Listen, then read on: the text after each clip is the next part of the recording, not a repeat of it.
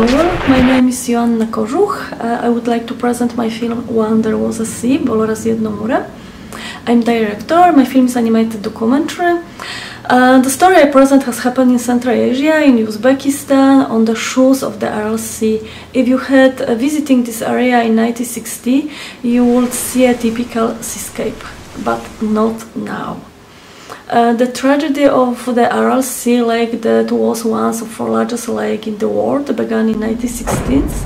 It was set off by the monstrous idea of Soviet planners to change the desert area into a world cotton superpower, which is why the Aral Sea started to dry out rapidly.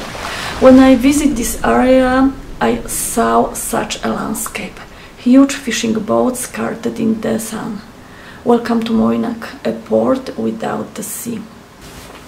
The idea to make my film came to my mind during my trip to Central Asia.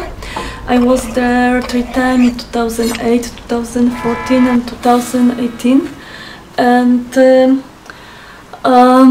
When There Was a Sea is my personal diary, consists of my personal experience of this trip. I think that my film is not only about one of the largest ecological disasters. My film is about people. People who to face the consequences of wrong political decision, and I think that unfortunately, especially now, it's a very current theme.